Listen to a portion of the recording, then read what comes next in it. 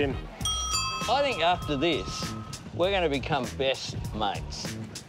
We're going to have holidays together, and we can go to an island if you like. A desert island? Yeah, whatever. With Bill or Kevin? With you! No control whatsoever over the steering here, so if there's an accident, mate, it's your fault. The word is that you were a bit of a heartthrob before politics. What do you mean, were? Like now, you know, politics has kind of taken its toll. Look what happens. Yeah.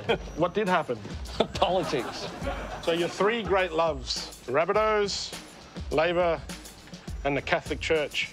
Do you have any great loves that aren't embroiled in sex scandals? Apparently not. It would appear at the moment. Are you a real DJ? I like to pretend to be. You like to pretend to be a real DJ? Yeah, that's right. That's such a poly answer. I got to... I'd like to pretend to be a real DJ. When I was Deputy Prime Minister, I got to host Rage, which absolutely was on my bucket list. So, like, did you just fall into being a DJ, or is it because you're a closet wanker? What do you mean, closet? Are you thirsty? Let's get a drink. Cheers. Cheers, mate. Gotta love a long neck. When white people drink in a park, it's a picnic.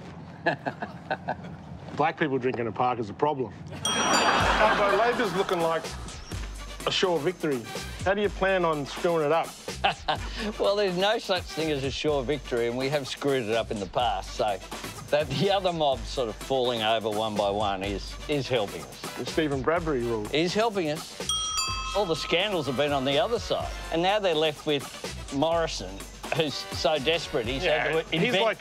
He's had to invent a nickname. ScoMo. Yeah, seriously. No one ever called him ScoMo before he became PM. You sound like you want to fight him about it. It's too close to Albo. I don't know why I keep doing this. Oh, it's a job. I just called myself a wanker on national TV, but that's okay.